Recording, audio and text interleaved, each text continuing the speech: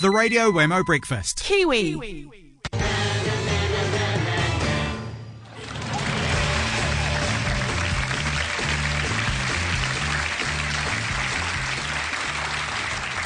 Now, two ad agencies battle it out in a smackdown contest to sell the unsellable. The winner takes home this Gruen trophy, now with extract of catafree. Recently, we challenged two agencies to come up with a campaign to make Australians invade New Zealand. Tonight, it's payback time.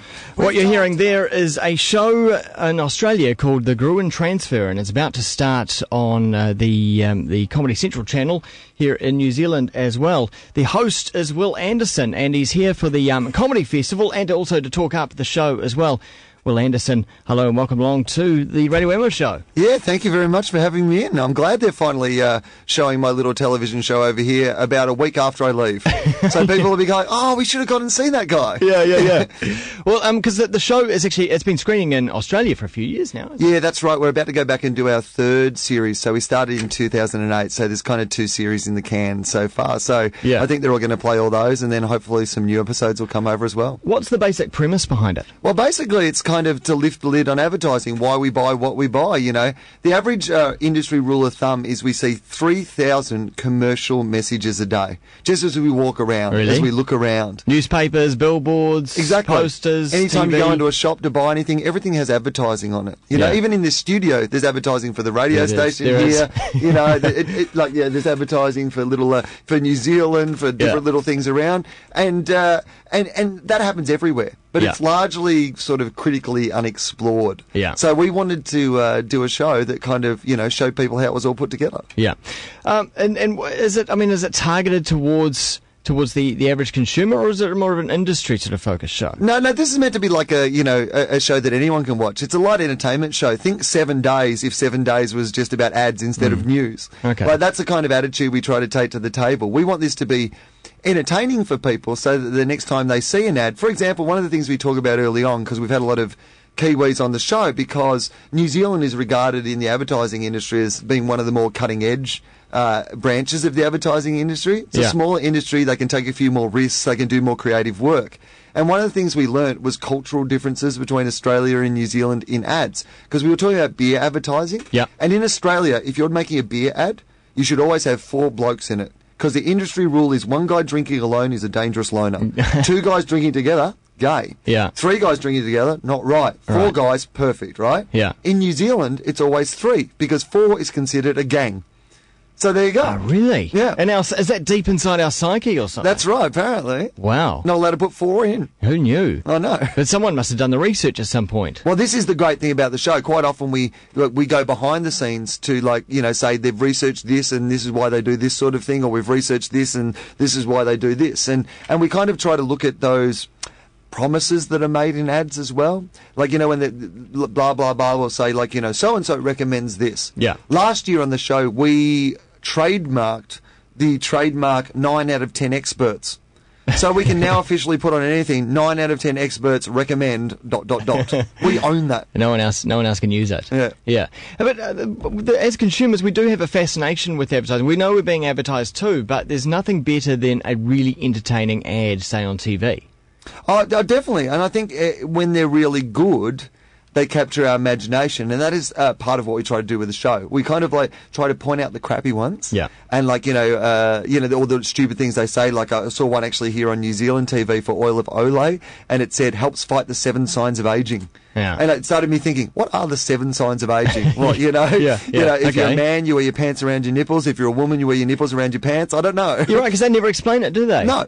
We just accept it. Oh, yeah, of course, the 7 signs. Yeah, that's right. You know, I've dyed my hair blue. Oh, that must be one of the 7 signs of aging. I'm much more interested in bingo. That must be one of the 7 signs of aging.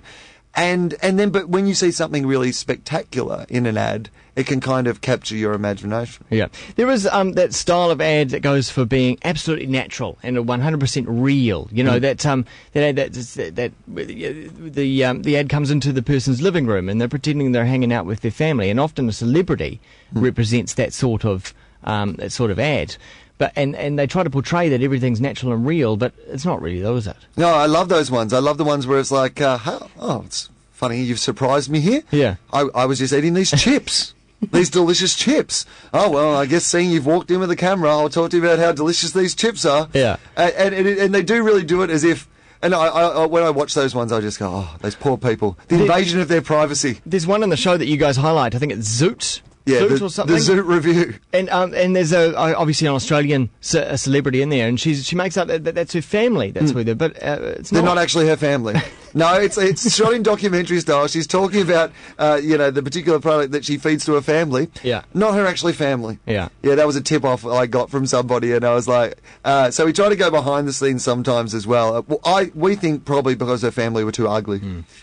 She's ashamed of her family. Right. She's probably got her family locked in some sort of, What a shame. closet under the stairs while she makes all her money in ads. There's a competitive element to the show as well. Yes, we do this thing called the pitch, which is kind of probably the most sort of famous segment from the show. And if people want to check out some clips, there's plenty of them on YouTube. But we get two ad agencies to come together to sell an unsellable concept. So in the first episode of the series, it's to make whale meat acceptable as a food. Oh, that's very now though. Yeah, exactly right. But I basically just sit at home trying to think up the darkest topics I can, and then think, could they sell them? So one of them was to bring back child slavery, for example. One I still haven't got across the line, but I'm hoping for in Series 3 is compulsory euthanasia for people over 80.